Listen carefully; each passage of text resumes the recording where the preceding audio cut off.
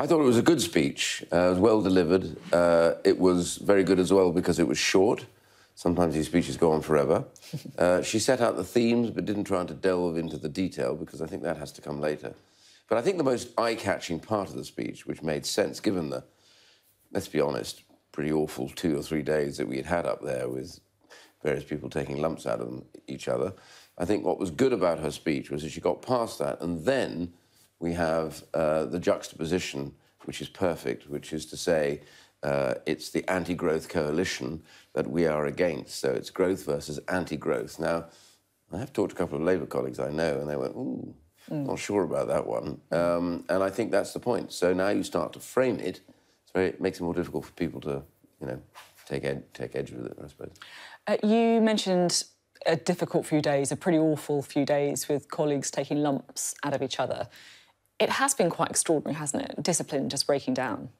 It has, but I was pondering it. I mean, I went on yesterday to tell people just to calm down and just think about what we're doing here. But in fact, as I thought about it yesterday, I thought, in a way, this might be cathartic because we'd been through a really tough period. This has been a terrible 3 years. No government has faced 3 years like this with COVID and then the post-COVID lockdown nightmare of, you know, high inflation, a war in Ukraine, just about everything you can think of for 3 years has really caused problems for the government.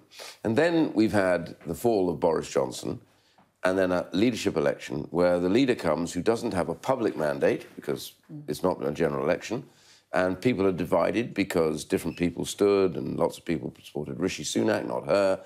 So there's a bit of edge and bitterness. And so I thought to myself, actually, on reflection, that this may turn out to be quite cathartic because the Conservative Party, I think, in this conference, stared over the edge. And I think they stepped back today with her speech. Now all I hope is that people recognise that there is no other way but to get behind Liz Truss and make it work for her. And I think this growth versus the anti-growth coalition is a very good starting point for the Conservative Party. It could bring them together very well. You say that people stared over the edge but then realised there's no other way but to row in behind Liz Truss. I have to say that that is quite different to what some of your other colleagues are saying at conference after spending a few days there. There's already talk about changing the rules of the 1922 committee so that there could be another leadership contest, of potentially bypassing the members and MPs deciding on a unity candidate because this is someone who they don't believe can win an election. Yeah. That's going on. Yeah, it's going on amongst a few of my colleagues who, you know, sometimes need to grow up and secondly, need to figure out what happens next. So if they can't get unity now, what were they going to get a unity candidate suddenly pop out of nowhere and say, it's all right, everybody, we're together? They have somebody that the party voted for, it's within the rules. They've got to get behind that individual, and that happens to be Liz Truss. The second bit about this is, if you go on changing your leaders and having internecine warfare, I tell you what, with the polls the way they are now, you might as well head straight for the exit door because that's exactly where we will go.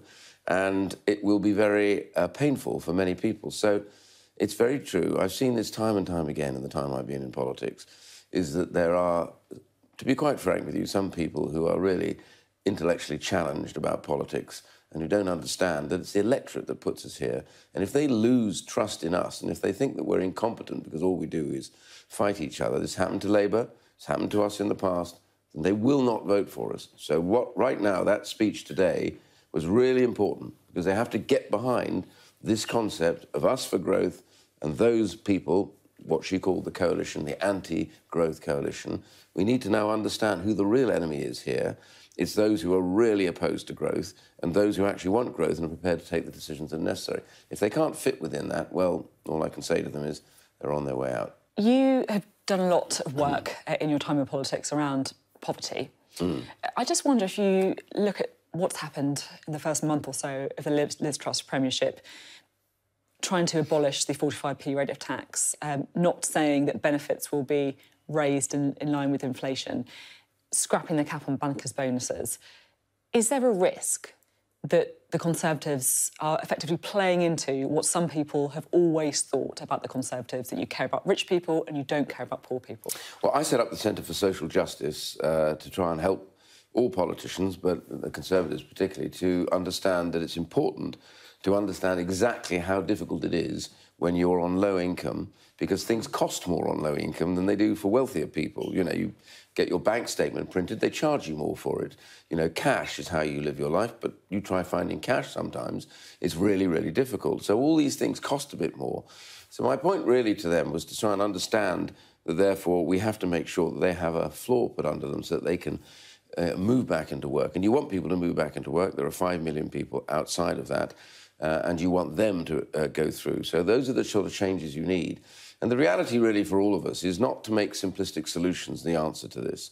We want people to move back into work. I did the big reforms on universal credit. It helped people survive through the pandemic.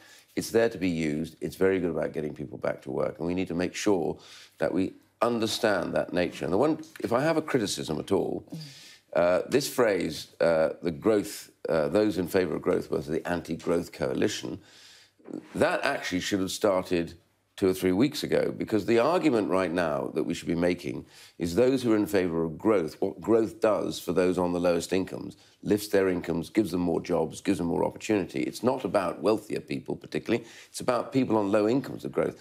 We should have made that argument all the way through, then talked about tax, and be very careful about then how you juxtapose that. So the 45p tax rate was, when set against benefit cuts, is just stupid, and therefore that both needs to be cleared out the way. Liz has done one, and I think they'll clear the other out the way too. And just to be clear, by clearing the other out the way, you're saying that benefits should effectively rise in line with inflation?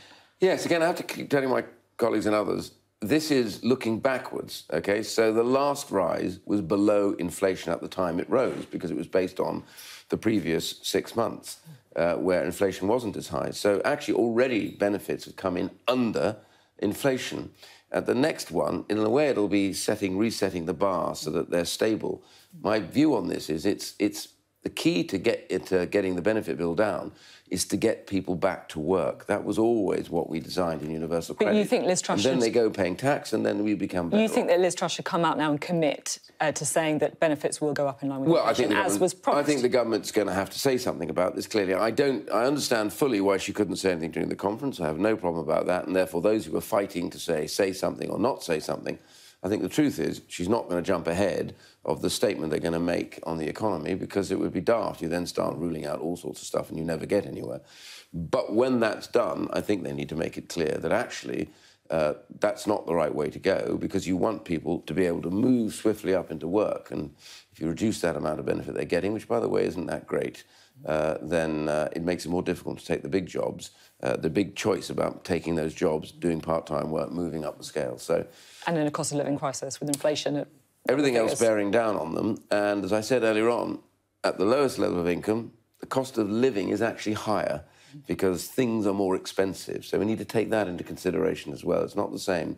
Yes, there are lots of things to be done in taxation. I think particularly the thresholds, by the way, which drags senior teachers, senior nurses in who are not wealthy people. That needs to be looked at when we get to that. But that's my personal view. But when we talk about people on benefits, we should recognise a lot of them are beyond the world of work. And so you've got to be very careful how you do this. And I think for a party like mine, if you're talking about growth, talking about tax cutting, you can make sure the message is well-rounded and you understand the problems that exist for those down at the lower incomes.